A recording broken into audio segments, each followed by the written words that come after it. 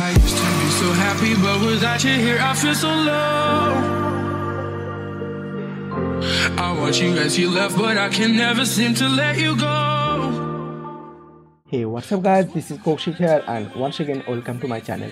दोस्तों आज का वीडियो में मैं Xiaomi Mi Max 2 का gaming review and Antutu benchmark test करूंगा एंड Redmi Note 4 के साथ भी बेंचमार्क कंपैरिजन करूंगा। तो चलिए देखते हैं Mi Max 2 में हाई एंड गेम में कैसा परफॉर्मेंस मिलता है। You will always be by my side from the day that I met you. I knew that I would love you till the day I die, and I will never want. तो दोस्तों video शुरू करने के पहले आपको एक बार बता देता हूँ, Xiaomi Mi Max 2 powered by Snapdragon 625 octa-core processor with Adreno 506 CPU and 4GB RAM and 64GB internal memory। और मेरा पास Redmi Note 4 भी है और मैं दोनों में ही Antutu बेंचमार्क टेस्ट किया हूँ। हालांकि मेरा Redmi Note 4 3GB वाला वेरिएंट है। और दोस्तों और एक बात, यहाँ पे दोनों फोन में ही बेंचमार्क टेस्ट करने में मोर देन 5 मिनट से भी ज़्यादा टाइम लगा है। तो मैं आपको थोड़ा सा फास्ट फॉरवर्ड करके दिखाऊंगा, अदरवाइज आपको बोरिंग लगेगा। तो चलिए सबसे पहले यहाँ पे देखते हैं Antutu बेंचमार्क टेस्ट में क्या रिजल्ट निकल के आता है।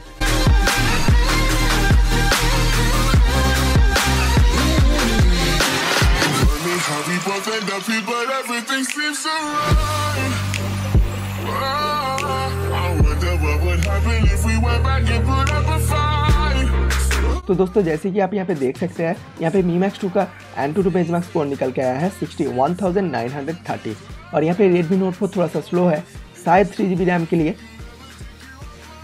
और हाँ, अभी फाइनली Redmi Note 4 में भी स्कोर निकल के आ गया है और यह है 58,744। तो दोनों में ज़्यादा डिफरेंस देखने को नहीं मिलता है। तो जो भी है, ये तो था सिर्फ Antutu बेंचमार्क। अभी मैं यहाँ पे सबसे पहले Mi Max 2 का करेंट टेम्परेचर आपको दिखा देता हूँ। तो दोस्तों जैसे कि आप यहाँ पे देख सकते हैं, यहाँ पे अभी Mi Max 2 का करेंट टेम्परेचर है 35 डिग्री सेल्सियस। तो चलिए मैं अभी कुछ हाई एंड ग्राफिक वाला game like Asphalt Xtreme, modern combat 5 and most common game Subway surfers भी प्ले करता हूँ। तो चलिए देखते हैं Mi Max 2 में कितना अच्छा परफॉर्मेंस मिलता है और कोई हीटिंग इशू आता है या नहीं। तो दोस्तों मैं यहाँ पे अभी Asphalt Xtreme गेम को स्टार्ट कर दिया हूँ और मैं already best possible high and graphic setting करके रखा हूँ।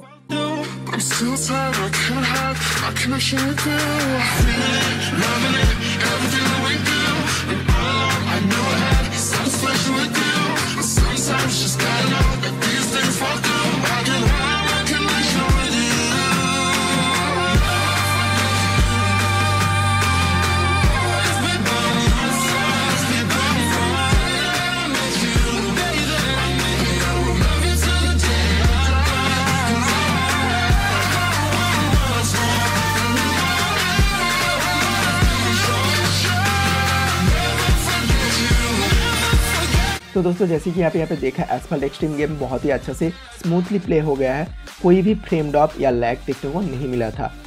ऑलराइट दोस्तों, मैं यहाँ पे अभी most common game Subway surfers खेलना शुरू कर दिया।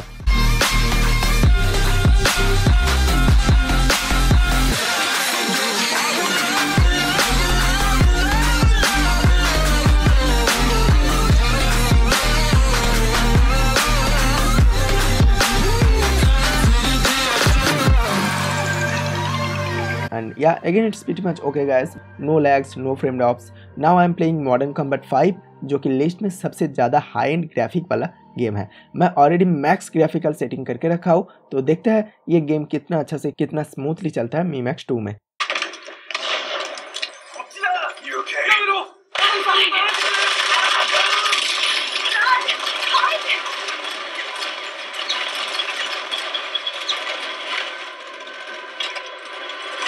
And guys again great performance, बहुत ही अच्छा से बिना कोई लैग से, बिना कोई फ्रेम ड्रॉप से, बहुत ही अच्छा से स्मूथली ये गेम चल गया है। एंड दोस्तों रियली यहाँ पे Mi Max 2 में गेमिंग एक्सपीरियंस इज ऑसम, क्योंकि Hugh 6.44 इंच का full HD display stereo sound के साथ अभी तक का मेरा एंड्रॉइड गेमिंग एक्सपीरियंस में जस्ट नेक्स्ट लेवल है। तो दोस्तों अभी मैं फाइनली 3 गेम खेल चुका हूँ मोर देन 45 मिनट्स। तो अभी चेक करते हैं अभी फोन का करेंट टेम्परेचर क्या है। तो दोस्तों यहाँ पे अभी करेंट टेम्परेचर है 43 डिग्री सेल्सियस। तो हाँ दोस्तों, यहाँ पे थोड़ा सा हीट अप हुआ है, बट हाथ में आपको उतना ज़्यादा हीट फील नहीं होगा।